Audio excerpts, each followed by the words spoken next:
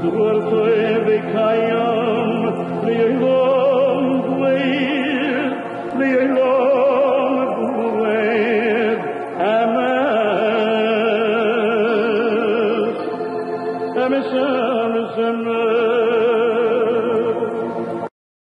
going to begin talking about chapter 23 of Luke, the final chapter of his passion narrative.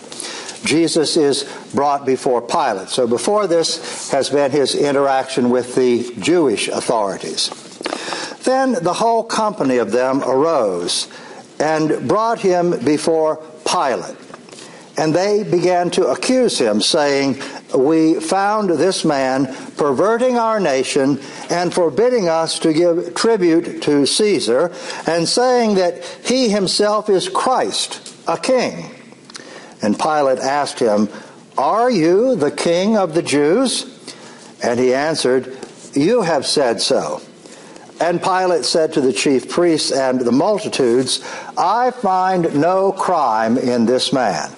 But they were urgent, saying, "He stirs up the people, teaching throughout all Judea, from Galilee even to this place."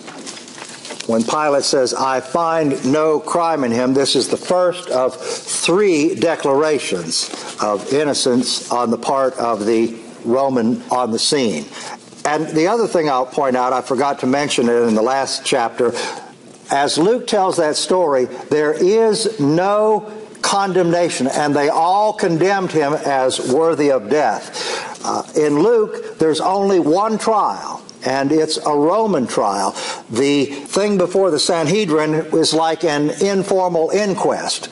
They have enough evidence that now they're going to take him to Pilate for the trial, but there is no Jewish trial in Luke.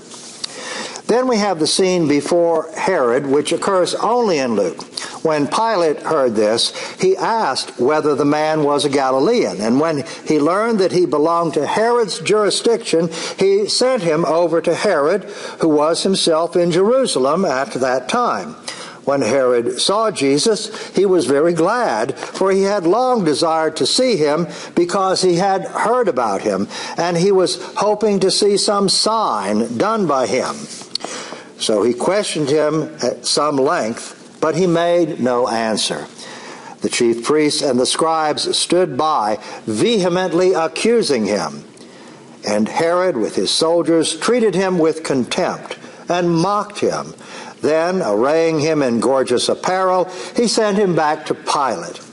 And Herod and Pilate became friends with each other that very day, for before this they had been at enmity with each other. So here we have another Lucan portrayal of Jesus healing and reconciling during the Passion narrative. He healed the ear or the earlobe severed on the Mount of Olives. Here he heals the relationship of Pilate and Herod. Even his enemies are healed by coming into contact with him. Then we get the sentence of death. Pilate then called together the chief priests and the rulers and the people and said to them, "You brought me this man as one who was perverting the people. And after examining him before you, behold, I did not find this man guilty of any of your charges against him. Neither did Herod, for he sent him back to us. Behold, nothing deserving of death has been done by him. I will therefore chastise him and release him." But they all cried out together, "Away with this man, and release to us Barabbas," a man who had been thrown into prison for an insurrection started in the city and for murder. Pilate addressed them once more, desiring to release Jesus, but they shouted out, "Crucify, crucify him." A third time he said to them, "Why? What evil has he done? I have found in him no crime deserving death. I will therefore chastise him and release him." But they were urgent, demanding with loud cries that he should be crucified. And their voices prevailed. So Pilate gave sentence that their demand should be granted. he released the man who had been thrown into prison for insurrection and murder, whom they asked for, but Jesus he delivered up to their will. So, not guilty. We hear the second and third declarations of Pilate. The chief Roman magistrate on the scene has officially declared that Jesus is not guilty. And more on this as we go along. Final note on this scene, there is no scourging. In 1833, the Lucan Jesus, prophesying his passion, had prophesied that he was going to be scourged. When Luke wrote this back in chapter 18, did he forget that he was not going to include the scourging in his passion story? Or did Luke accidentally omit the scourging from his passion narrative, forgetting that he had had Jesus prophesy it back in 18? There's an inconsistency in Luke here. All cried out together. This is the only place in Luke that portrays all the Jewish people opposed to Jesus. Usually he is more nuanced and more gentle with the portrayal of the people. He will later soften this by the story of the daughters of Jerusalem who weep for Jesus. That's the next section. And by the portrayal of the people at the cross. And more on that when we get there. So the way of the cross. And as they led him away, they seized one Simon of Cyrene, who was coming in from the country, and laid on him the cross to carry it behind Jesus. And there followed him a great multitude of people, and of women who bewailed and lamented him. But Jesus, turning to them, said, "Daughters of Jerusalem, do not weep for me, but weep for yourselves and for your children. For behold, the days are coming when they will say, Blessed are the barren, the wombs that never bore, and the breasts that never gave suck.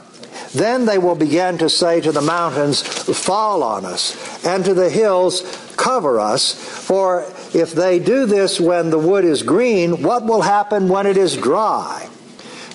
Two others who were criminals were led away to be put to death with him.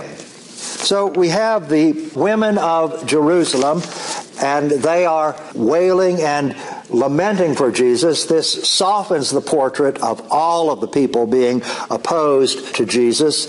Also, when Luke is writing the year 80 or 85, it's been 10 or 15 years since Jerusalem was destroyed. And if you read the descriptions in ancient historians, it was a very gory and bloody time, and a lot of people then probably were wishing that they were never born themselves. A lot of women were wishing probably that they had never born their sons and daughters who were being slaughtered and enslaved. The two criminals, the Greek, it's literally two evildoers. What's interesting is that he deliberately changes the word leistes, which is often translated as robber, but a more accurate translation would be terrorist. It would be like some of the drug gangs, that if your band of robbers is big enough to give a Roman platoon trouble, then as far as the Romans were concerned, you were a terrorist. You were a revolutionary against the civic order. Luke wants to avoid any association of Jesus with those type of terrorist revolutionaries. And so he doesn't say, as do Mark and Matthew, that Jesus was crucified with one leistes on this side and another leistes on that side. He says he was crucified with two evildoers. The crucifixion. And when they came to the place which is called the Skull, there they crucified him and the criminals, one on the right and one on the left. And Jesus said, Father, forgive them, for they do not know what they do. And they cast lots to divide his garments. And the people stood by watching. But the rulers scoffed at him, saying, "He saved others. Let him save himself, if he is the Christ of God, the chosen one." The soldiers also mocked him, coming up and offering him vinegar, and saying, "If you are the king of the Jews, save yourself." There was also an inscription over him, "This is the King of the Jews." One of the criminals who were hanged railed at him, saying, "Are you not the Christ? Save yourself and us."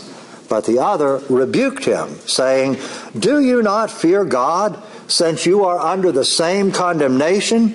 And we indeed justly, for we are receiving the due reward of our own deeds, but this man has done nothing wrong." There it is again, innocent.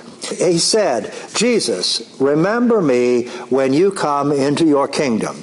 And he said to him, "Truly I say to you, today you will be with me in paradise."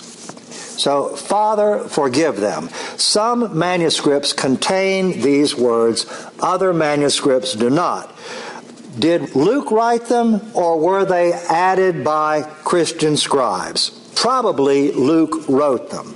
As time passed, early Christianity became more and more anti-Jewish. By the time we get to the 2nd century Gospel of Peter, Pilate washes his hands and leaves the trial, and the Jewish king Herod condemns Jesus to death. It's getting more and more anti-Jewish. Some scribes would not believe that Jesus actually wanted the people who crucified him to be forgiven, and so they left that line out. So probably Luke did write it, and some scribes deliberately left it out. The other rebuked him, the so-called good thief. And I say so-called good thief because Luke doesn't use the word thief, which is translating lestes. More accurately, it would be the good terrorist, but Luke doesn't use that word. This is one of several instances found only in Luke, Jesus healing and forgiving even during his passion. The severed ear being healed only in Luke. Pilate and Herod being reconciled only in Luke. Forgiving the executioners only in Luke. Then we have mockery. And notice the focus here is not on pain. Contrast medieval piety and movies based on medieval piety that people think are scriptural, like Mel Gibson's The Passion of the Christ, that stress and relish in every moment of pain.